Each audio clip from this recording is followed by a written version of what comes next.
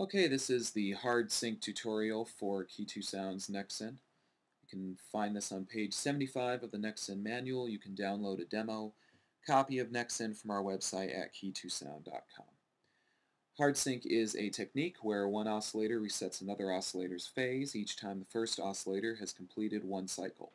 The two oscillators are therefore hard synced together, and this tutorial will show us what hard sync does and why it does it.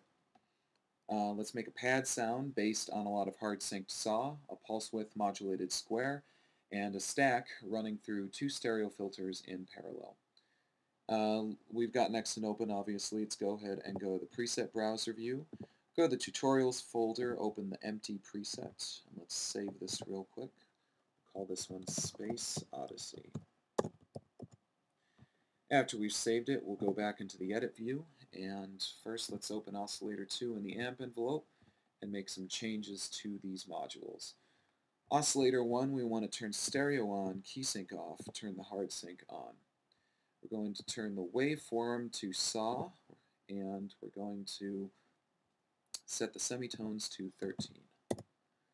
Then we're going to set the amplifier to -6 decibels. On oscillator 2, we're going to turn the key sync off, turn the stereo on. We're going to use a pulse waveform, which is under the classic pull down. And we're going to set this amplifier to -5 decibels. Going to make some changes on the amplifier envelope. We'll leave the delay at 0, the attack at 8, the hold is going to stay at 0. Sustain, we're going to set to be 54. The decay is going to be 92. And the release is going to go to 62. Alright, so we've made some changes now. Let's go ahead and play a note, a couple of notes, and see what it sounds like. But first, let's turn hard sync off. And then when we play these notes, we'll move the semi knob in oscillator 1 and compare the sounds afterwards by turning hard sync on and doing the same thing.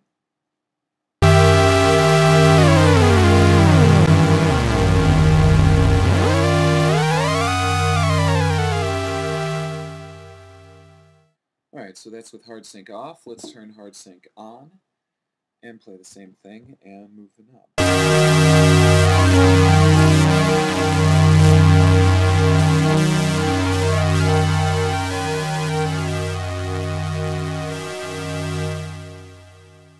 Alright, so you should be able to hear the difference between the two sounds right there with hard sync turned off and then on. When we're all done playing around with that, we'll leave the hard sync on and we'll leave the semitones at 13. Let's make a pitch sweep now. We can do that very easily. We can make an automated pitch sweep for oscillator 1 by using the matrix module. So we'll turn the matrix module on. And when it opens up, its source is set to the mod envelope. We're going to leave it at that. Then we're going to tell destination A that we would like it to control oscillator 1's pitch.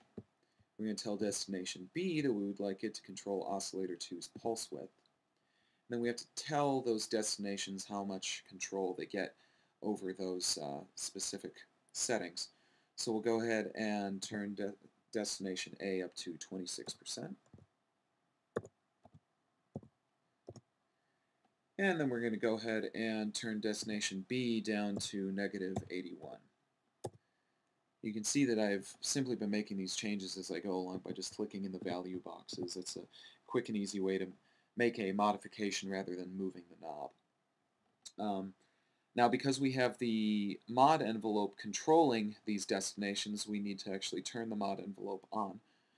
And so we'll go ahead and enable it, and after it's open, we're not going to make any changes here. We're going to leave everything the way that it is when it first opens up. And now let's play some notes, and we should hear sweeping sound. So let's see what this sounds like.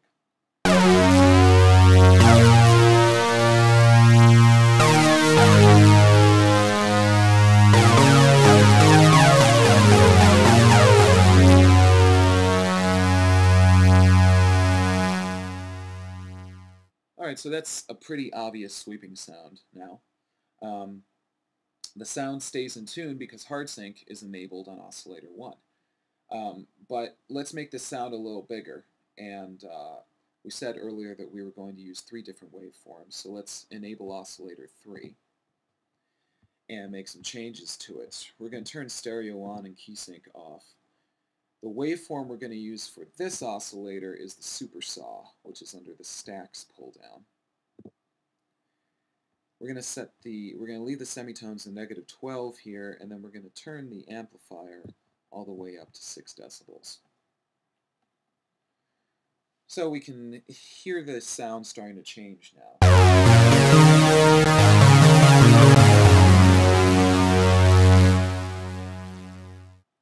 Has a little bit more body to it now. But let's go ahead and add a filter sweep to it to give it sort of a spacey sound. Let's turn on filter 1 and the filter envelope. You can see we're starting to fill the screen up now, so if we want, we can shrink some of these modules that we're not really making many changes to. Now keep our screen small and let us navigate quickly and easily. On filter 1, we're going to leave the type at a low pass 12 decibel filter. Let's turn the envelope up to 100.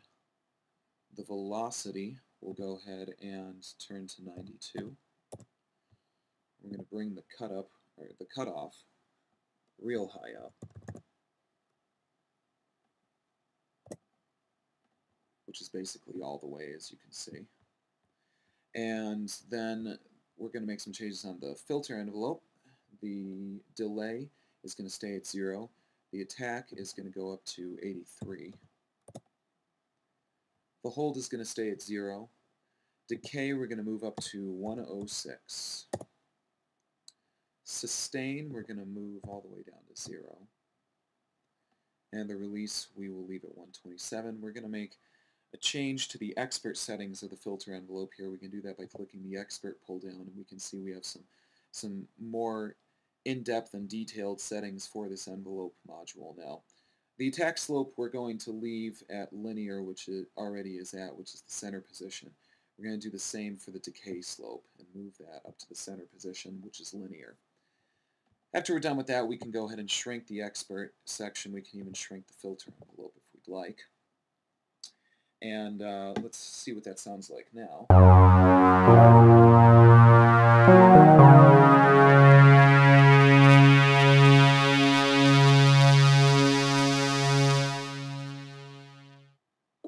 So we can hear how we're starting to add the filter sweep right there.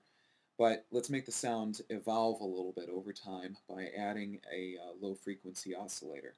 So let's turn on LFO1 and make some changes to it.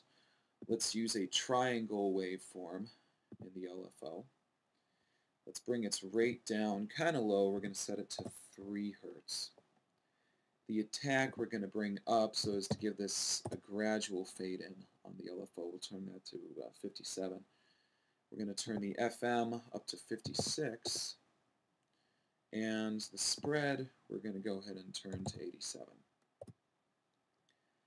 Let's also make some changes here to the matrix now and have the matrix controlling the LFO. And so to do that, we're going to set the source rather than mod envelope. We're going to have the source be the mod wheel. In fact, actually, let's go ahead and rather than doing that, let's just use the mod wheel setting on matrix 2. And we're going to set the destination A to be LFO1's rate. And then we want to tell it how much to control. Let's do 100%. We'll leave destination B just turned off. And let's play this now and see how it sounds.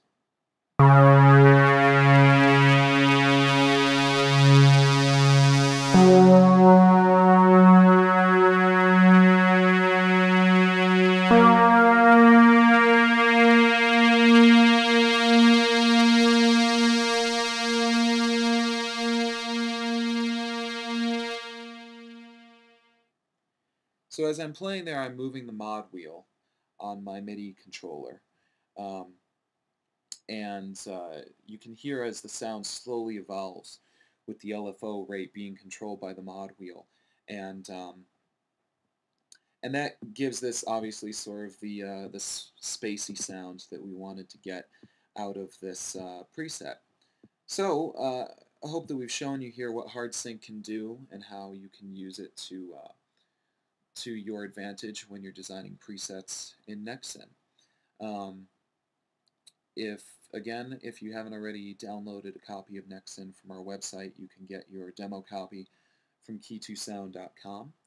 If you have any questions, feel free to email us at support@keytosound.com and leave us comments and let us know what you would like to see in a tutorial, and we'll work to help you out in any way that we can. Thanks for checking us out. We'll see you next time.